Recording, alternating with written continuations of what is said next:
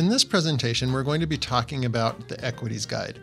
The Equities Guide is designed to give you content information around what's happening on different global markets. There's two ways that we can actually pull up the Equities Guide. One is by using the Helios, going to My Apps, and looking for the Equities Guide.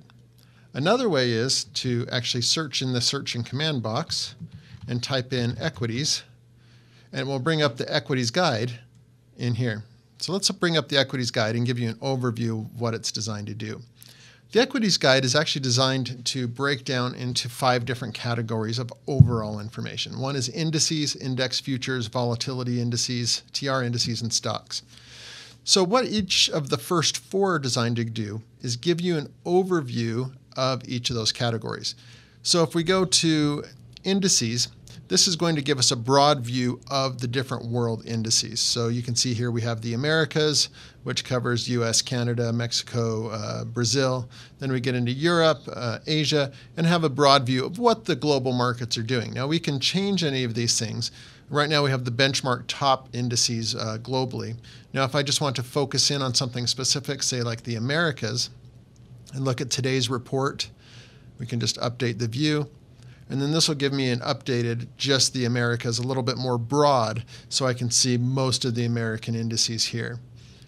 Then it takes me down and lets me get into a little bit more under the indices category of mains and sectors. Well, what are the top sectors doing as part of that? So here we have the top indices, top futures, and then the top sector indices, so I can see what the sectors in the top of the market are doing. As we go down, we then get into index futures. So index futures are going to be those futures that mirror the indices. So if I'm looking at here, I have DJI, which the symbol would be the DJ little v1, which is an index future. So it mirrors the index, and I can see what's happening with the actual future itself here. Again, with MetaStock XENITH, again, you can click into any of these fields to get more information. Up here, this is great because a lot of people ask to look at the volatility indices. So things like the VIX are available in here. And what this does, it gives you all the different global volatility indices here. So we can see these. So here we have the VIX as the top one. That's usually the top volatility index that people look at. And then we have the 3-month VIX here, which is the VXV. And then we go down, we have the NASDAQ volatility, the VXN, the Russell 2000, the RVX. And it goes down and it gives us all the values for these indices. And over here it will give us the underlying index. So we have the S&P 500.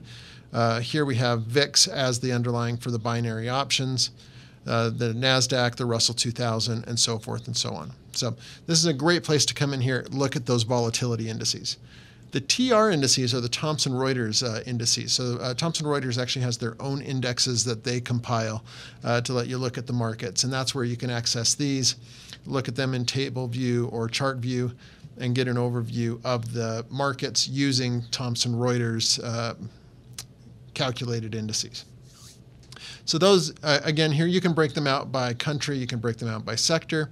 Now the stocks section is actually one of the most interesting, because what it lets you do is it lets you get into advancing and declining issues, new highs, new lows of those markets. So right here at the top, first thing you're going to do is choose what country you want to look at. So right now we're looking at the United States. You can change it to Canada, France, Germany.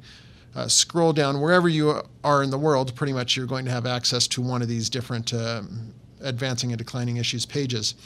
So here what we're seeing is we're seeing the United States exchanges total issues. So this is all U.S. markets lumped into one here. So advancing issues, 33,533 today, declining 15,722, unchanged 3,285. And then you can see those broken out, by the different clearing markets that you see here. So we have FINRA, we have BATS, we have NASDAQ. So you can see how they're broken out and which of the different clearing houses that they're going through. Now, if you want to get into a specific market, this is where you get into a specific market. So here I could say, right now we're looking at the NYSE composite. I can change this to the NASDAQ composite. It will give me that market overview. So here I have advancing and declining issues for this market, total, new highs, new lows, and again, my graphical representation here. So if you're looking for that broad market information about what a market's doing today, this is going to be the page that you're going to come to.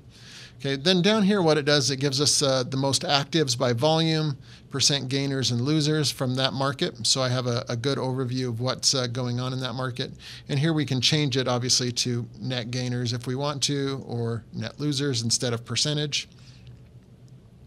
And then over here we have a few more things that we can go through. So now this is all broken down. Let's actually do this for, let's say, Canada.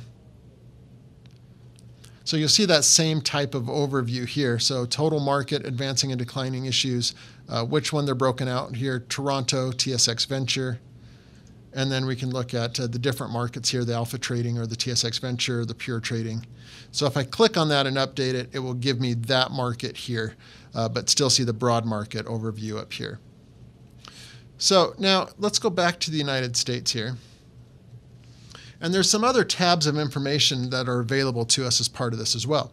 One, we have our overview, is what we're looking at now, but we also have news, which is going to give us the top market news for the equity market for that region. So again, if I were to go to Canada or France or whatever it may be, we're going to have that here and over here. Here we have market data and tools that are available to us. So now some of these bits of information are only available if you're paying the real-time exchange because they are ranked in real time. So let's say if I wanted to see the top 10 equity option puts and click on that, I can get that information, but that's only available if you're paying the real-time exchange for the OPRA because this is data that's disseminated real time to you. So let's go ahead and close that out. We can also come in here and look at a market overview of American indices, Dow Jones sector indices, get a market report, get the gainers and losers. Let's just click on these types of information here, and you can see the Dow Jones different indexes. So you can see the oil and gas index, financials, healthcare, etc. Now, one thing that we get a lot of requests for is how do I find things like upcoming earnings reports and economic events, things like that. So if you come to this events tab, you'll see economic events and you'll see corporate events. So now corporate events here is great because what you're able to do is look at this information in the way you want to rank it. So let's say I only want things in the next 7 days. What's coming up the next 7 days? I only want earnings and dividends and splits. Those are the only things I want to see. I can also do conference calls, general content type. We can do transcripts, brief media. We'll just leave that as all. And let's click Update View. So now what this is going to do for me is just show me coming up here within the next 7 days what are actually my earnings reports that are coming out. Now, if I want to see this in a little bit more of a calendar type view, I can come up here to Calendar, click this, and I'll see a calendar view of those earnings reports for the day. So let's look at it by the month here, and it will show me broken out in a month category for the days. So 1st, 2nd, 5th, 6th. So you can see this calendar report broken out. So if you want to see it broken out day by day, this is the place to come in and do it. So I hope you found this overview of the equity guide useful.